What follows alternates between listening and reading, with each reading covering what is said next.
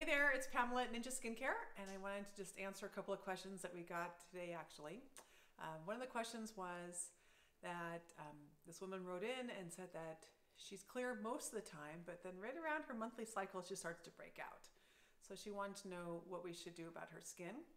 And so the answer to that is, if you're clear most of the time, and sometimes you break out right around your period, then that means we need to be actually doing more treatment throughout the whole month so we can prevent future breakouts.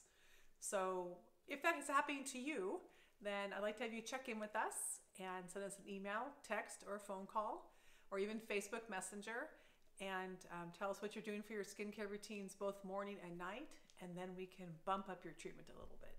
But usually what that means is that you're not doing enough treatment the rest of the month, and so you're going to be starting to develop new breakouts. All right, thank you.